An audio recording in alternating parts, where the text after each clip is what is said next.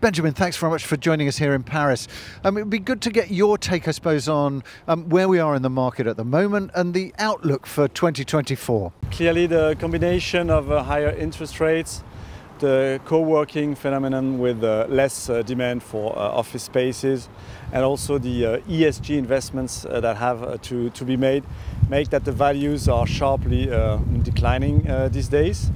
There are perspectives for value to increase going forward. I think of the fact that rents have increased dramatically in Paris CBD, and so investors or tenants will have to find places which are probably more affordable.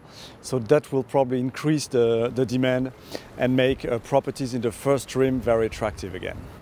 And in terms of, I guess, what Berlin Hyp are lending on at the moment, there's obviously a focus around, I guess, the refinancing side given in the market at the moment. But I suppose, what sectors are you looking at? What do you find attractive in terms of the lending market at the moment?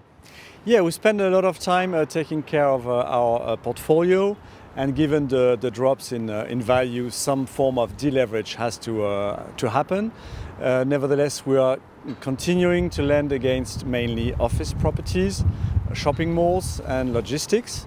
And beside that, we do also some financing for alternative assets like managed residential properties, for instance, which are also a niche, say, market, but which can be very interesting. And 2024, Paris has the Olympics. We're here on the Champs-Élysées. You can see a lot of investment in terms of the retail side. Do you expect that to be overall positive in terms of the Paris market? Yes, certainly. The Olympics will play a great role. I think a lot of investors owning retail have upgraded their assets massively, and that's very nice for the market in general. I think the large impact will come from the Grand Paris Express, because it's more sustainable over time, while the Olympics will only last 3 weeks.